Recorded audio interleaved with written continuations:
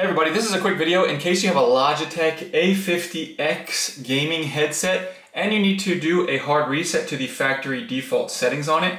Now you're going to want to do this for one of two reasons. The first one is troubleshooting. If this headset is not connecting to your computer or your device, or if it's not syncing with Bluetooth or pairing, or if it keeps disconnecting, you're having sound issues, it's not responding, it's frozen, all those kind of issues can very often be fixed with this hard reset to the factory default settings.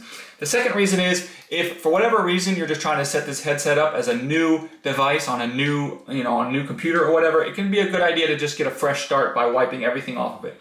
So all we need to do in order to do this factory reset is to make sure that the base station is connected to power and make sure that our headset is properly docked on the base station. From there, we're just going to come in and find the play sync cycle button and the game buttons, and we're going to press and hold them simultaneously for 6 seconds at least.